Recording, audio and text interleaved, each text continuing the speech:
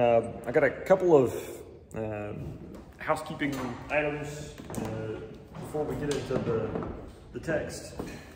First, for Monday and Wednesday of next week, I'm going to be gone. I mentioned earlier this week, I think that the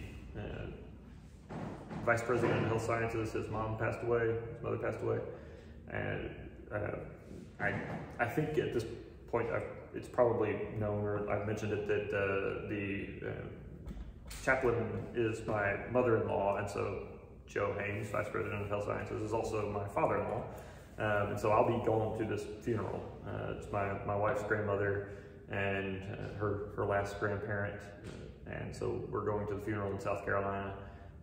So we'll be leaving on Monday to make the trip there for the funeral on Tuesday, and then make the trip back on Wednesday.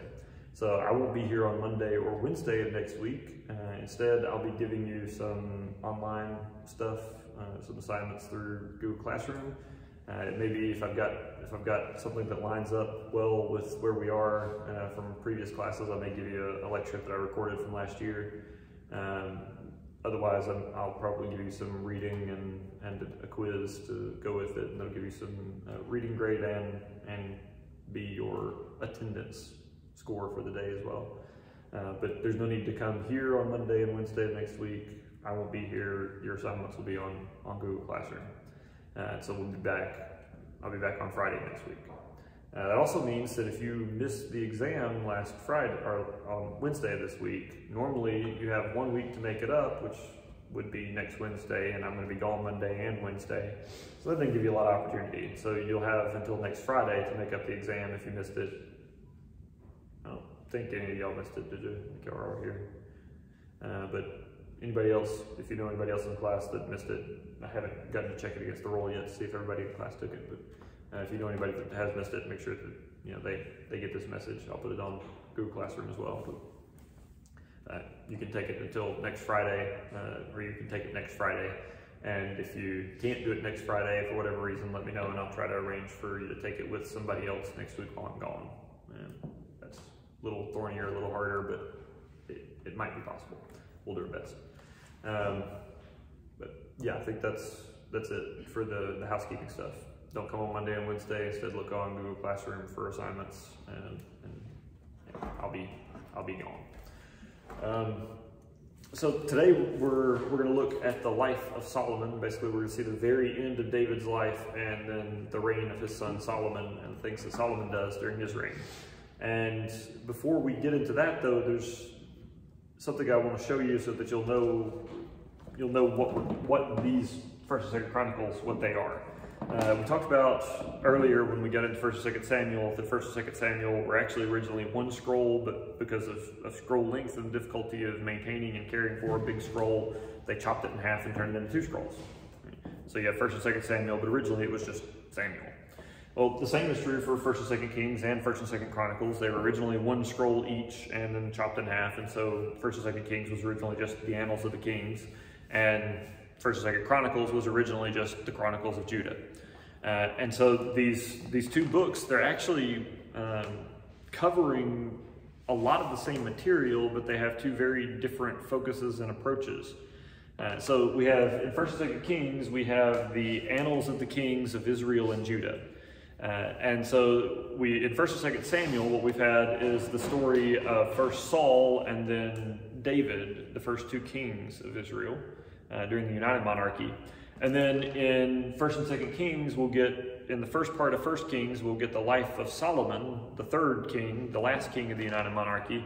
And then after the kingdom divides, we get the stories of the kings, the records of the kings from both kingdoms.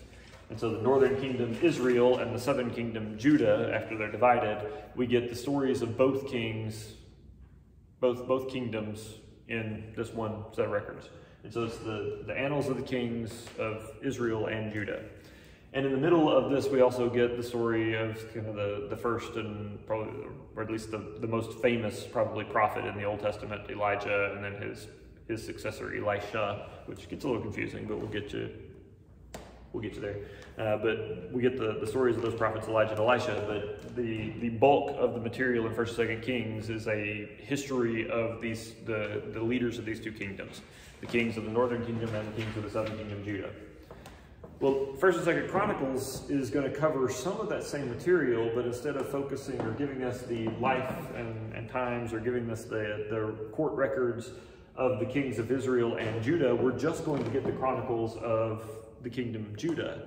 And the author of Judah, or of Chronicles, is concerned with showing us the whole sweep of God's involvement. It wants to show that the kingdom of Judah is God's chosen people, and that this is who they are. And so he actually starts with a very brief summary starting from Adam, and gives you the very brief rundown of the history of God's interactions with the people down through Jesse, the father of David. And then starting with David, we get this very thorough account of David's life, and then Solomon after him, and then we get an account of the kings of Judah, because they are the ones that descend from David. The kings of the northern kingdom don't have the relationship with David that the kings of the southern kingdom do. The southern kingdom, Judah, is the continuation of David's kingdom, but the northern kingdom that's called Israel is a separate system, separate branch. They're not related to David. So in a lot of cases, you'll get parallel stories. You may even get exactly the same language, like copied verbatim from one to the other. And so you get exactly the same thing in both places in some cases, but in Chronicles, you're getting a focus only on the southern kingdom, Judah, and its rulers and things that happened there. In 1st, 2nd Kings, you're getting the broader scope of, it's a much shallower look at both kingdoms at the same time. And so we're going to follow the storyline in 1st and 2nd Kings, and we're going to consult 1st and 2nd Chronicles a little bit, bring in some extra detail, but for the most part, we're just going to look at 1st and 2nd Kings because this is a survey class. It's kind of only hitting the introduction and the surface anyway. And 1st and 2nd Kings gives us that. 1st and 2nd Chronicles is very useful for some other stuff and for deeper dives, but for our purposes, we're just going to use 1st and 2nd Kings, but I wanted you to know what 1st and 2nd Chronicles are. And then when we get done with this section of the divided kingdom, when we get to the Babylonian exile and then the return from exile, the stories of the exile are contained, or the return from exile are contained in Ezra and Nehemiah, which is another situation of a single scroll that was split. It was originally Ezra and Nehemiah, and then it was split, and then each half was named after the most prominent figure in each one. So all of these history books kind of have that in common. 1st and 2nd Samuel, 1st and 2nd Kings, 1st and 2nd Chronicles, Ezra and Nehemiah, they were all, each of them, it was originally one scroll and they were split into two, and so 4 stories became 8. Clear as mud? Awesome. There's also a little kind of equality in 1st and 2nd Chronicles that because they're focusing on God's faithfulness and trying to show God working through the kingdom of Judah, they tend to gloss over some of the worst moments of the biggest heroes in Judah. And so, for example, the story of Bathsheba doesn't happen in 1st and 2nd Chronicles. Most other things they have more details on, but they kind of gloss over David's worst moment because they want to show the progression of David's family and the descent from David's line, and so they kind of play up David as a greater hero and leave out some of his worst moments. So we're looking at 1st and 2nd Kings. Specifically today, we're going to look at 1st Kings chapters 1 through 11 at the story of Solomon's life. And so Solomon, David got, a book and a half basically, but Solomon is only going to get 11 chapters of 1st Kings. And Solomon, first of all, what do you know about Solomon? What do you think of when you think about Solomon now? The lead singer from Family Force 5. Not where I was going. Okay, ancient Solomon, son of David, king of Judah, or of Israel. How about, let me qualify it. He's considered the wisest of the kings. Yeah, considered wise, a very wise king, even the wisest man that ever lived in some cases. Associated with a lot of the wisdom literature of the Old Testament, especially the Proverbs. And then there's the Song of Solomon, which is actually a kind of extended semi-erotic love poem. We'll get there later, but it's it's kind of graphic sometimes, but called the Song of Solomon. What else? Anything else that you know? I mean, that's usually the first thing. The thing that most people remember is wise king, wisest man that ever lived, potentially. Anything else? Well, he's also known for having built the temple. David is not allowed to build the temple to God, but David has promised that his son will be able to, and so Solomon is the one that ends up building the temple, and so he's well known for that. It's even called Solomon's Temple from that point on, or when it's remembered later, it's called Solomon's Temple. And that the temple turns out to be one of the wonders of the ancient world. I mean, if you're looking for the most impressive feats of engineering and art in ancient history, pre-modernism, pre-enlightenment, Solomon's Temple is always in the top the seven wonders of the ancient world. So very impressive achievement, very incredible building. He's also known for having brought great wealth to Israel, although as we get into the story, you'll see that maybe it wasn't so much great wealth for all of Israel as great wealth for Jerusalem and the surrounding area, and other parts of Israel were probably suffering. But he's known for bringing this prosperity and this kind of golden age of peace and wealth to Jerusalem and Israel. So that's generally the way that Solomon is known, as being extremely wise, builded the temple, brought great wealth and prosperity to Israel. And so it is probably going to be a little surprising when we look at the text and we see that Solomon had a lot of issues. And there's not, 1 Kings 1-11 doesn't really ever directly accuse Solomon of doing anything wrong until like the very end when he messes up and commits idolatry.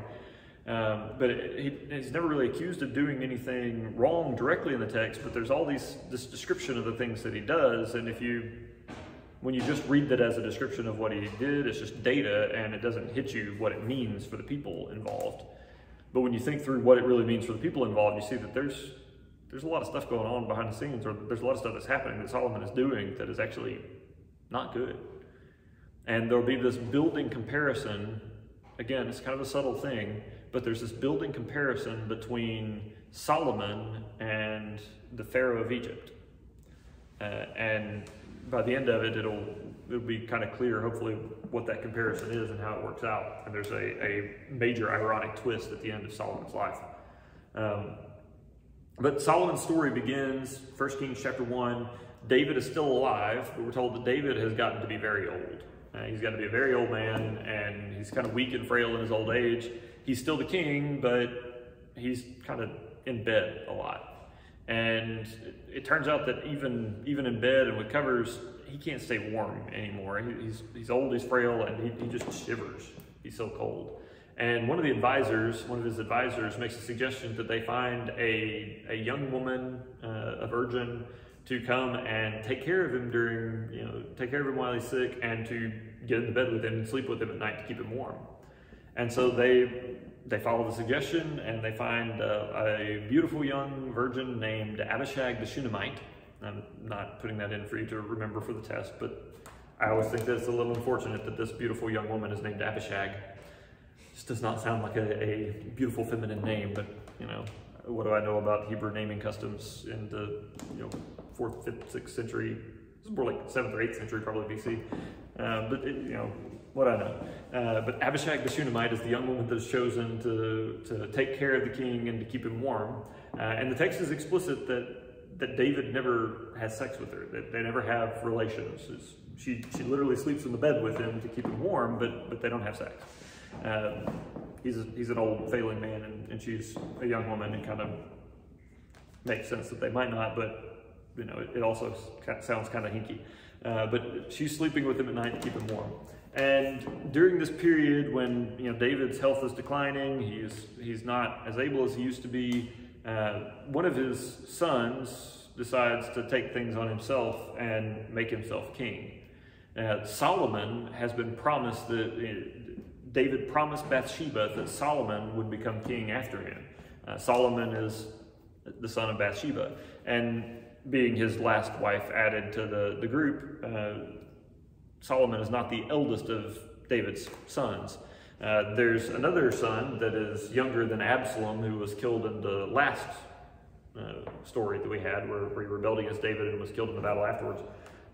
But this guy, his son Adonijah, is younger than Absalom was, but he's next in line. He's the next child down. And so Adonijah hatches this plot basically to go and bring all of David's most important advisors, to invite all of the various sons of David except for Solomon, and some of the priests, and a lot of the most important advisors, including the commander of the armies, and lead them and invite them to this feast just outside the city. And in the process of this feast, have the priests anoint him to be the next king, and then come in with this kind of parade of a lot of these advisors and the sons of David and the priests, and proclaim himself king, anointed by the priests, and have it just all kind of be done, and then show up in front of David and give him this kind of ultimatum or fait accompli that it's just done, and now he's got to deal with it. And so basically he's going to proclaim himself king and come and show up and just take power from his ailing father. And while they're having this feast, word gets around pretty quick, and Nathan, the prophet that confronted David after his sin with Bathsheba, comes in to tell Bathsheba what's going on, and that, you know, if she wants to not only have her son become king, but to survive, because if it's known that Solomon was David's chosen to be king, then Adonijah is going to kill Solomon and Bathsheba to get them out of the picture, to make sure that his kingdom his rule is unopposed. And so if you not only, you know, want to have your son become king, but if you want to survive, you need to go and talk to David and tell him what's going on, and you know, have him do something. And so Bathsheba goes in and tells David what's going on, that, you know, that Adonijah is doing this, throwing this feast, anointing himself king, and you promised me that Solomon would be king. Do you know about this? Do you know what Adonijah's doing? And as Bathsheba is telling him this, and as she's finishing, Nathan comes in and adds his voice and confirms everything that Bathsheba's just said. And so David, you know, realizes that this is happening, this is serious, and he's got to do something right now if he doesn't want this to blow up. And so he tells Nathan to gather the priests and the priests that are loyal and have remained, especially this one particular priest that's loyal, and all of the other advisors and all the important people left in Jerusalem that haven't gone out with Adonijah, gather them together and take Solomon to the tabernacle and anoint him to be king. To take him out and anoint him to be king, and then bring him back in the city with fanfare and a parade, let him ride on David's own donkey as a sign of David's approval and of his authority, and bring him back in and put him on the throne, and I'll abdicate my authority, and he will immediately begin to reign and be king. No waiting until I die. He'll immediately begin reigning as king, and that will cut off Adonijah's plan and plot. And so they go out, they anoint Solomon, they bring him back in, they put him on the throne, and there's all this fanfare and a parade, and people are celebrating and shouting that Solomon, the chosen of David, has been anointed king. A lot of those that didn't know what Adonijah was doing elsewhere. And he's put on the throne, and he begins to rule, and the report goes out that David is in his bed. He's too sick, too frail to get up and come to all this coronation, but he's in his bed, bowing down, and he's bowing in his bed, worshiping God in thanks for the succession of Solomon, that Solomon has become king. And so there's all this noise, all this shouting, and Adonijah and his little feast party over there to anoint him king, they hear all this noise. And at first Adonijah thinks it's good news. The people are celebrating that he's coming, that he's about to be king. But then somebody comes in and tells what's happened, and Adonijah is terrified, and everybody that was there with him to support him scatters and goes and tries to pretend that this never happened. And Adonijah is actually so afraid that because of what he's done, Solomon, now that he has the throne, Solomon is going to have him killed, as he probably intended to have Solomon killed, that he's going to have Adonijah killed, that Adonijah goes into the tabernacle and basically hugs the corners of the altar, hugs the horns of the altar, and refuses to leave until Solomon promises not to kill him. And so Solomon sends word and says, you know, get him and bring him out, and as long as he hasn't, you know, done anything evil, done anything actually wrong, then he can go home. He'll be safe. And so he's brought before Solomon, and he apologizes or makes good or whatever, and Solomon lets him go. Now later, he is going to be killed by Solomon because he makes another attempt at the throne. It's a more subtle attempt. He asks Bathsheba to ask Solomon to allow him to marry Abishag the Shunammite, who was taking care of David, and that connection between David and Abishag, if Adonijah marries her, then that will be seen as an extra, link between him and David and the throne, and so he'd have an extra claim. And Solomon basically sees this as Adonijah's never going to give up, and so he has him killed instead. But that comes a little later. And so now Solomon is firmly established. Adonijah has gone. All the other supporters have abandoned Adonijah and are, at least on the surface, they're back with Solomon. And so the next chapter, in chapter 2, David is, he's gone from weak and frail to dying. He knows his time is coming soon. He's going to die very soon. And so he gives advice to Solomon on being king. And the advice starts out being really good. I mean, it's exactly the kind of stuff that you would expect the king of this, religiously centered nation, that they are built around worshiping God. That's been the whole thing from the beginning for them, all the way back to Jacob and then back to Abraham before Jacob. It's been, we're following God, and then Moses gives the law, and the whole kingdom is supposed to be orchestrated around worshiping God. And so David's advice to Solomon starts out very much in that vein. He says, I'm about to go the way of all the earth. I'm going to die. So he said, be strong, act like a man, and observe what the Lord your God requires. Walk in obedience to him, keep his decrees and commands, his laws and regulations, as written in the law of Moses. Do this so that you may prosper in all you do and wherever you go, and that the Lord may keep his promise to me. If your descendants watch how they live and walk faithfully before me with all their heart and soul, they will never fail to have a successor, or you will never fail to have a successor on the throne of Israel. That all sounds really good, right? That's exactly the kind of advice you might expect for David to give. Be strong, be courageous, be faithful to God, follow his rules and decrees, and if you do this, God will bless you and keep his promise to me. And then there's the next paragraph, which kind of shifts, and David says, oh, there's these other guys, this group of people that, these 2 or 3 people that were traitorous to me or worked against me at some point. They did something wrong that I didn't like, but I couldn't kill them because of their position or because of promises that I had made. And so you use your best wisdom with them, but make sure that they don't die happy. And make sure that their head does not, their gray heads do not go to the grave in peace. So basically, it was just, I'm not telling you what to do here, but make sure that they don't die happy. And so David goes from giving this really good advice from father to son to, oh yeah, settle some of my scores, please, before it's all said and done. And then David dies, and Solomon goes about unifying and bringing together the kingdom. And as part of that, the list of people that David said to make sure that they don't die happy, each one of them in turn, as they do something that conflicts with Solomon's plans or threatens Solomon's kingdom or just gives him an excuse, he does what David wanted and has them killed. And the last of them is Joash, the commander of the armies. And it is Joab. Joash is the other commander of the other armies. But Joab, the commander of the armies, who had gone out with Adonijah, but he decides to try the same thing that Adonijah did and run in and cling to the horns of the altar, assuming that nobody would dare to kill him in the holy place, this sacred place.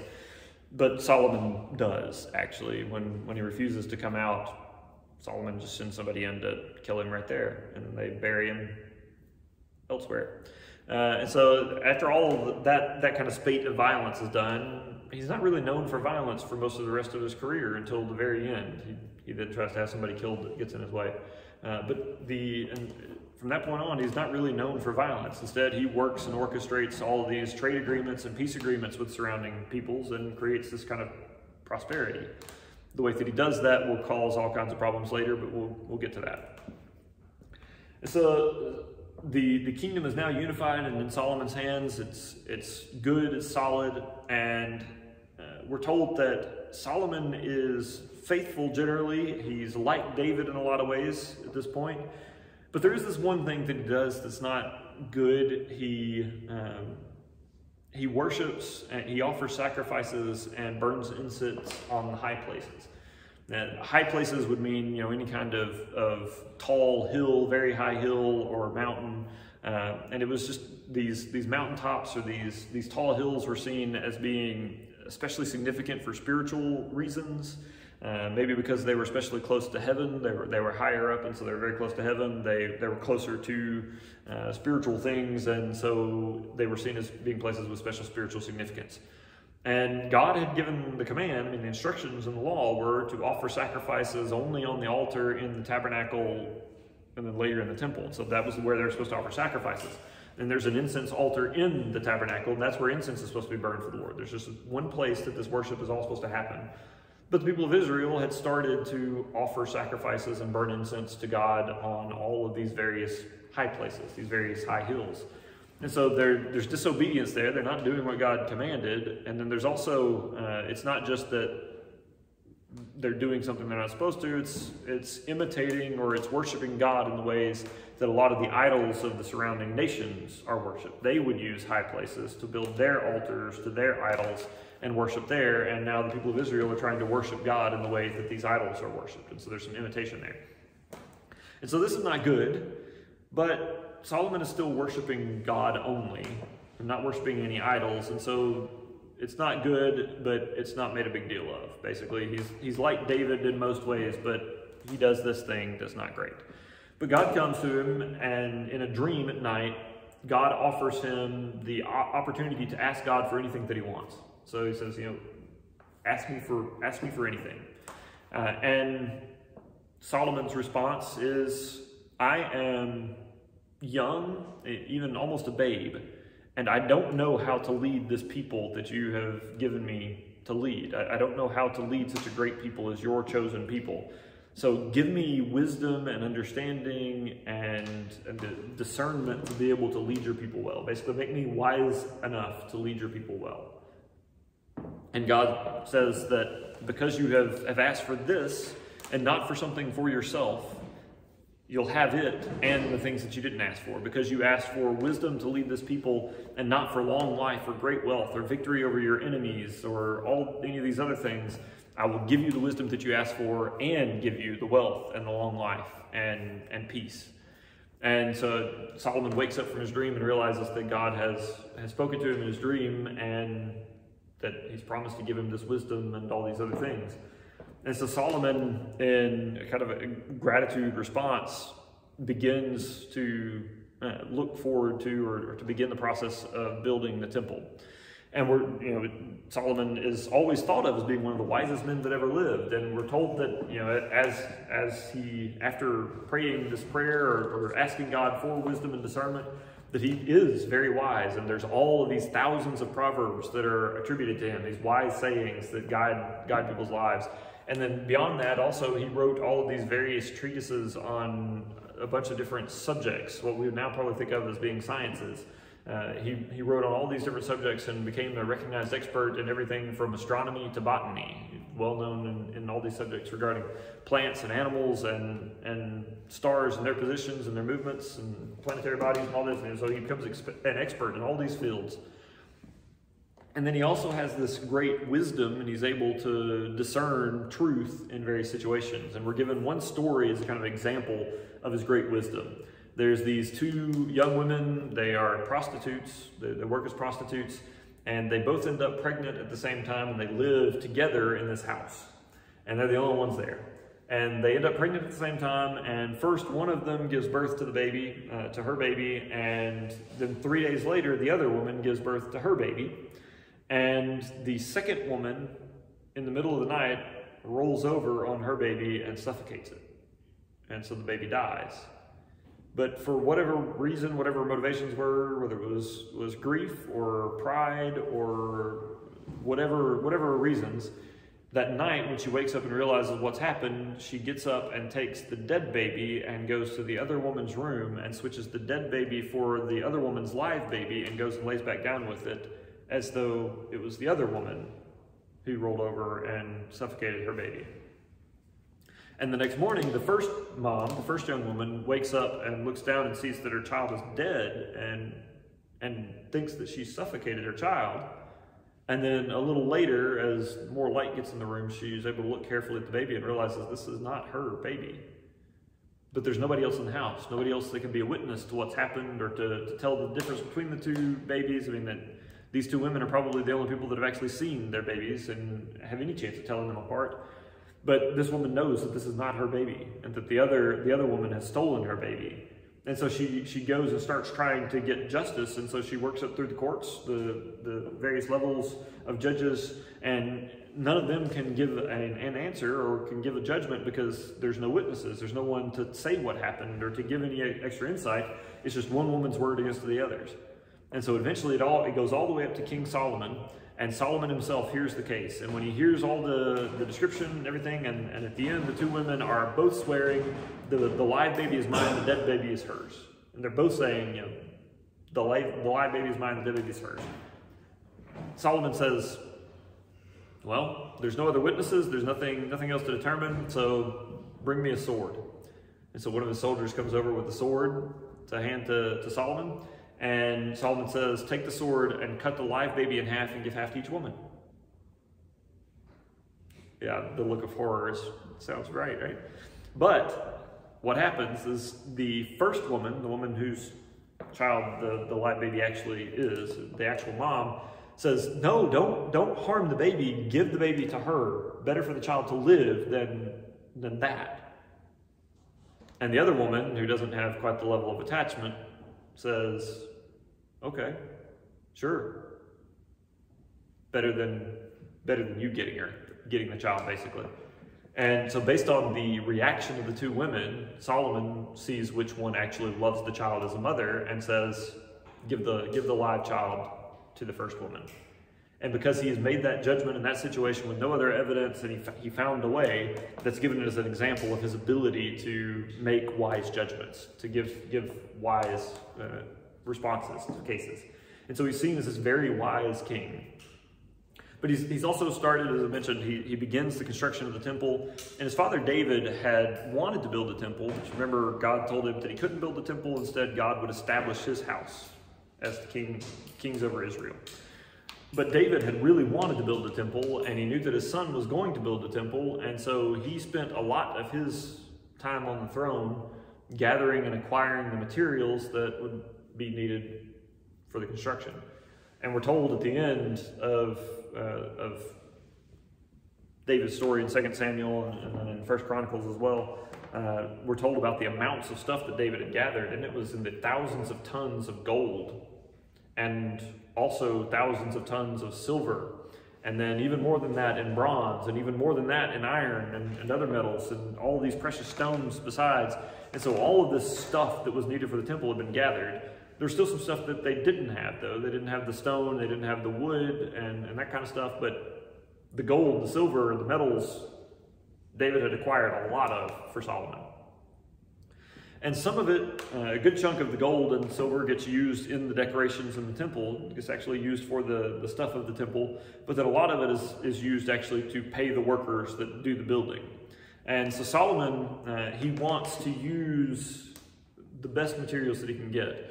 And so there is a kingdom to the north, kind of northwest of Israel. It's along the Mediterranean Sea, but to the north of Israel. It's called Tyre, is the city. And they have access to the forests of Lebanon, where this very famous, expensive wood comes from, the cedars of Lebanon. Pretty sure that these are not cedars the way that we think of cedars. It's not the same species. Over time, the species names kind of got weird, lost, translated, strange. One thing we know that cedar as we have it now is a softwood, and so it wouldn't make the kind of strong beams that they needed to build large structures around. And so it's not the same cedar that we know of, but it was some kind of very well sought after or very sought after wood. It was very expensive. And so Solomon sends to the king of Tyre to send him these cedars, and in response, in payment, he will provide food for the king's household, this king of Tyre's household, for the rest of his kingdom, the rest of the time that Solomon is on the throne. And so the description is this incredible amount of olive oil and flour and grain and bread is sent to the king of Tyre every so often to provide food for his household, like tens of thousands of baths, which is, imagine several gallons, a couple of big barrels full is a bath. And that's sent to the king of Tyre every year in response to, or in payment for, this wood that he's harvesting from Lebanon, or from the forest of Lebanon. But in order to provide the labor to get the cedars, it's not just the people of Tyre, the king of Tyre, it's not just his people that are cutting the wood. Solomon also sends some of his own workers, in fact, quite a few of his own workers, to the tune of tens of thousands of workers. And he conscripts them, which means that they aren't given a choice. They're told, go and cut the cedar. And the arrangement is that they go and they cut 1 month out of the year, and they work to get, or 1 month they'll go and cut and get materials for Solomon's temple, for the temple to be built, and then they'll come home and they'll work for 2 months in their own fields and to provide food for their own families and their own people. And then they're back again for a month, and they come back for 2 months. And so they run this alternation all year long, where for 1 month they cut timber, and then for 2 months they work the fields and make sure that their families get to eat. And so the timber starts to come in, but Solomon also needs stone. He needs these huge blocks of stone to serve as the foundation for the temple and to construct some of the parts of the temple itself. And so he also conscripts another set of tens of thousands of laborers and sends them to quarry stone. Same deal. They work for a month. They come home for 2 months. And they're paid for their work when they go to work, when they go to cut the forest or cut the timber, or when they go and get the stone from the quarry. Either way, whichever they're going to, they're paid for their work, but they're taken away from their homes and they're not able to work their fields, and so their fields are less productive. If you're around farming at all, you know that if you have to every 2 months leave your fields alone for a month and then you come back, things are going to happen. Weeds are going to grow. Things are going to happen and make you less productive. But they do the work and they have all the stuff and they build the temple, and the temple is magnificent. It's huge, it's gorgeous, and the decorative motif that you see in the temple is there's all of these flowers and all of these fruits and all these various depictions of natural things. And the whole intention is that when you walk into the temple, you feel like you're stepping back into the Garden of Eden. Because the Garden of Eden, it's the place where God would come and speak to Adam and Eve, speak to humanity every day. It was a place where God's presence and humanity coexisted. Heaven and earth met in Eden. And that's what the temple is supposed to be, the place where God's presence dwells and humanity can come and be in God's presence again. And it's the meeting place between God and humanity. And so there's all of these flower depictions everywhere, and all of these pomegranate depictions, fruits and various things. Trees are prominent. And the inside of the Holy of Holies is described as being, there's wood on every surface, and then that wood is overlaid with gold and various decorations and patterns, but nowhere do you see stone. You can't see any stone from inside the Holy of Holies. You see wood and all these depictions of beauty and fruits and vegetables and trees and things. And it's all wood surfaces covered in gold. And so it's all meant to make you think of the Garden of Eden, this meeting place between God and humanity, between heaven and earth. And so that's the decoration theme of the temple, is to make you think of the Garden of Eden.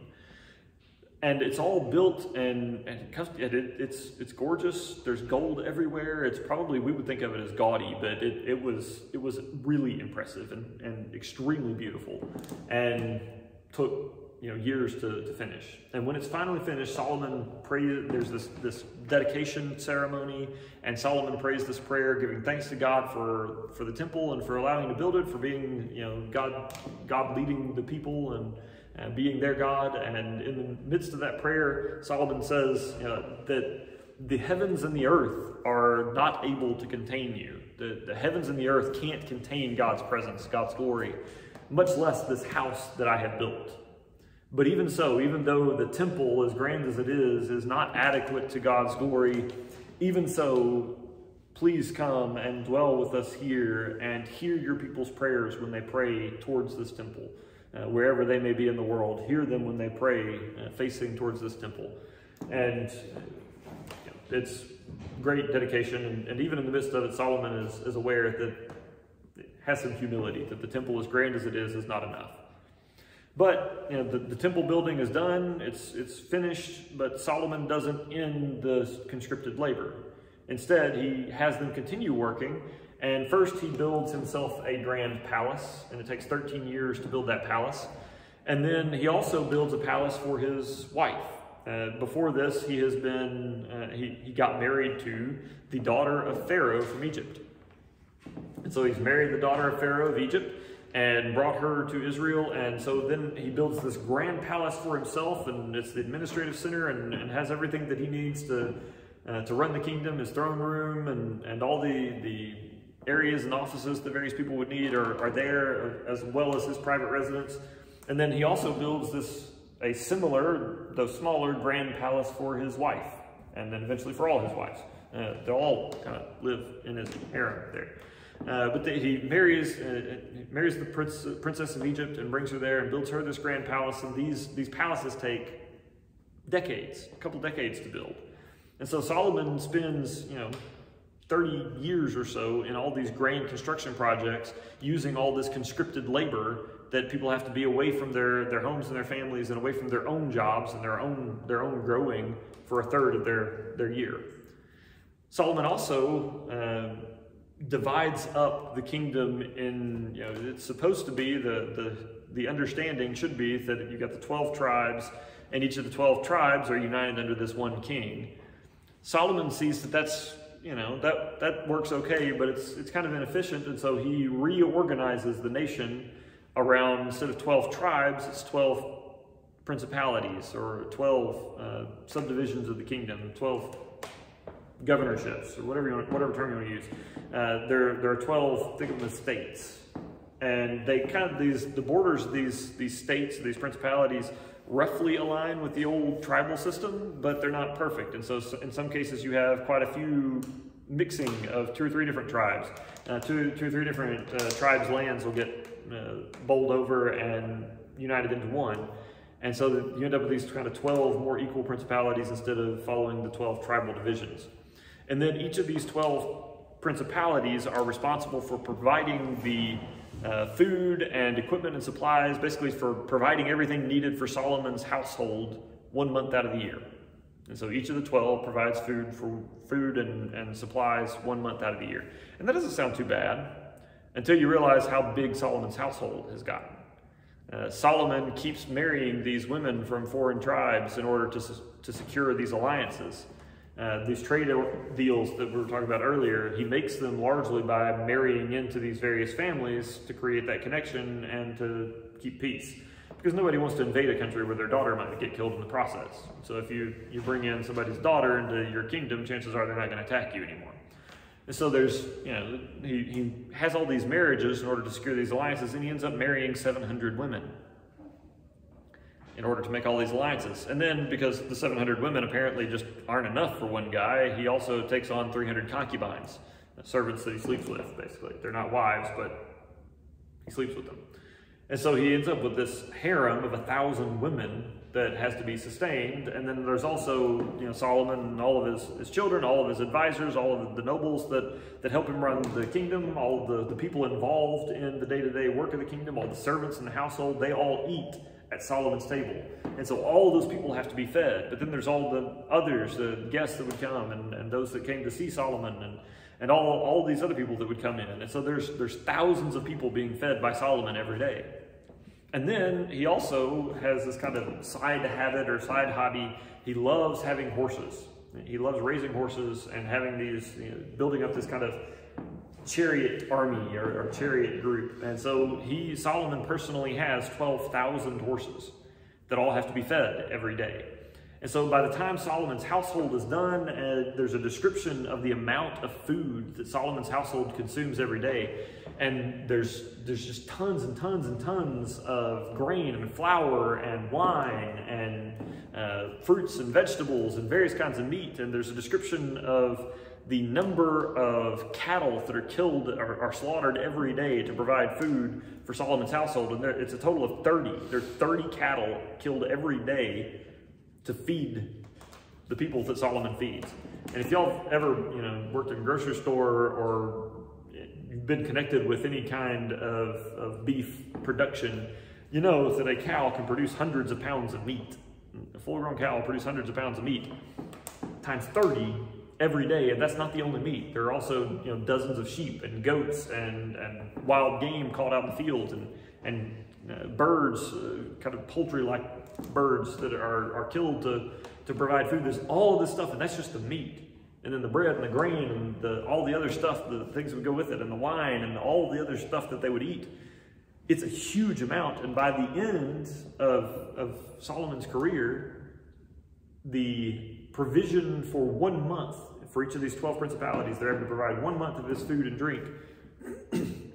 It's taking them about half of the year to store up and to get up everything that they have to send for the 1 month of Solomon's household to eat. And then they only have the other half of the year to produce for themselves. And they're still having to do the 1/3 conscripted labor, 2/3 at home in order to provide that for Solomon, and still have to eat somehow themselves. And so Solomon Jerusalem in the area becomes fabulously wealthy. It's an incredible display of power and wealth and leadership, administration. But as you get further and further away from Jerusalem and you get further out to the other areas, things get more and more desperate, kind of ugly. And Solomon, in order to meet some of the labor demands along the way, he's not only been conscripting the labor of the Israelites, he's also now conscripted the labor of all the foreigners that live in the land. And they aren't given the whole 1/3, 2/3 deal, and they aren't necessarily paid. And so basically he enslaves all of the foreigners in the land. And there's, remember, this kind of building comparison between Solomon and Pharaoh of Egypt. And it's not just Pharaoh of Egypt during Solomon's time, it's Pharaoh of Egypt in Exodus.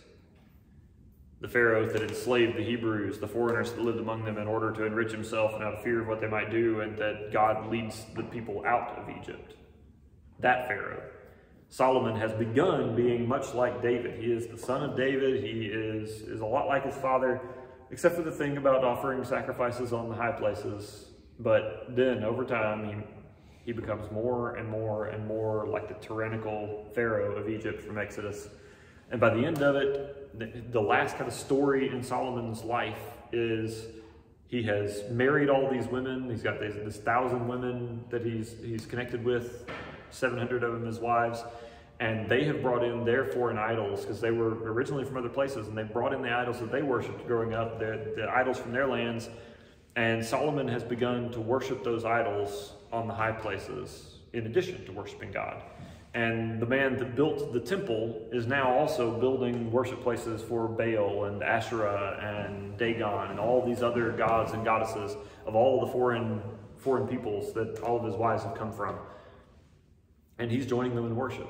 So he's committing idolatry. And so God tells him that because of what he's done, because he's turned away from God, because he's committed idolatry, God is going to take most of the kingdom away from him and give it to someone else. And so 10 tribes are going to be taken from Solomon and given to somebody else. But out of respect for David and for the promise that God made to David, Solomon will be left with 2, and his son will reign over 2 tribes, and all the rest will be taken away. And so Solomon ends up having a son named Rehoboam, and there's also one of Solomon's advisors is named Jeroboam, and so you got to keep these 2 separate. Rehoboam, Jeroboam. Jeroboam, the advisor, God tells him he is going to be made king over the 10 tribes, but God is going to leave Solomon and his family with 2 tribes. And when Solomon hears that this is going to happen, and he figures out that Jeroboam is kind of gaining support and assumes that Jeroboam is going to be the one that God gives the nation, these other tribes to, he tries to have Jeroboam killed. And so in this great twist, this great irony, Jeroboam flees from Israel, from the anointed of God, from Solomon. He flees and hides in Egypt. Great irony. The anointed king, the one chosen by God, is fleeing from Israel, from the promised land, to hide in Egypt, the place that God had brought his chosen out of to bring them to the promised land. And so there's this great reversal, and by the end of Solomon's story, he's become more like the Pharaoh of Egypt than the enslaving Pharaoh of Egypt. than David, his father. We'll stop there, and on Monday your assignment will continue, and we'll start to look at the divided kingdom, the split that happens under Solomon's son Rehoboam. Jeroboam comes back and ends up with Jeroboam, king of Israel, Rehoboam, king of Judah, and that's the end of the United Monarchy. We'll pick up with that on Monday, and I'll see you guys back on Friday.